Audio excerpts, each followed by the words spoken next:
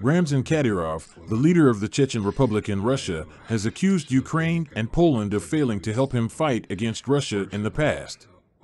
In a statement, Kadyrov questioned their support for Chechnya's independence and accused them of abandoning the fight for Ichkeria, the name given to the Chechen Republic of Ichkeria that declared independence from Russia in the early 1990s. Kadyrov's comments came amid renewed tensions between Ukraine and Russia over the ongoing conflict in eastern Ukraine.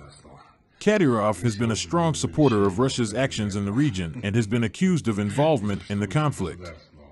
In the same statement, Kadyrov also suggested that Chechnya could not exist as a separate state, arguing that it would not be able to sustain itself economically.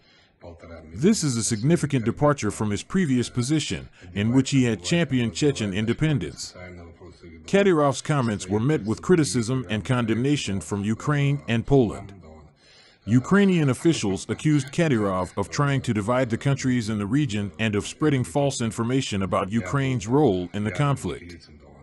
The Polish Foreign Ministry also issued a statement condemning Kadyrov's comments and reaffirming their support for Ukraine's sovereignty and territorial integrity.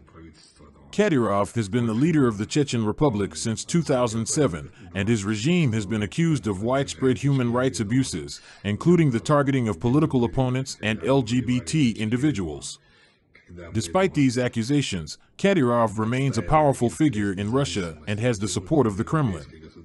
The comments made by Kadyrov have highlighted the ongoing tensions and complex relationships between the countries in the region, as well as the challenges facing those advocating for independence and self-determination.